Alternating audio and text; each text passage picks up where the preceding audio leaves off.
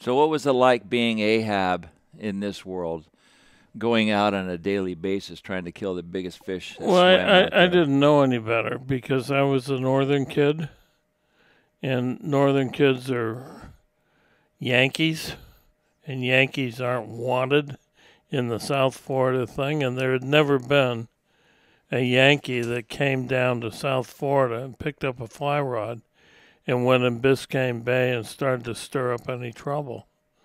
So I felt really like an outsider.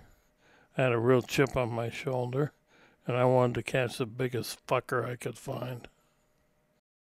Did that stem also from your previous athletic years? Oh, yeah. Yeah. Because I remember you were saying one time, you mentioning that this fish, the poon, brought back your locker room. Oh, yeah. Explain that. Well, just the camaraderie and the thing. It was never so much. I was never really, other than maybe one person, upset about this, but it was always just me and the fish. Because the fish was such a phenomenal competitor. You know, he had everything. He had speed, grace, athleticism, and he didn't want to get caught. At least I didn't think he didn't want to get caught then, because I didn't know how to catch him. And we broke everything. We broke lines, we broke hooks, we broke rods, we broke our minds, we broke marriages, we broke the whole thing. It was wild. And then we learned how to catch him. And it was always me and the fish. I want to teach the poon a lesson. I got him on. All right, now we're going to teach him a lesson.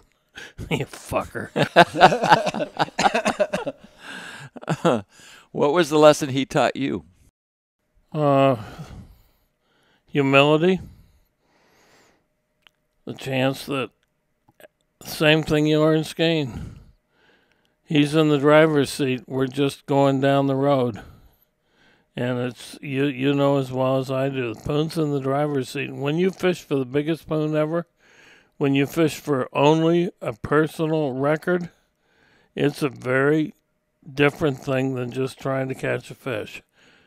And I've always sort of been in that mode, never wanted just, because I caught fish. And I wanted to catch a big fish. I wanted to catch a world record.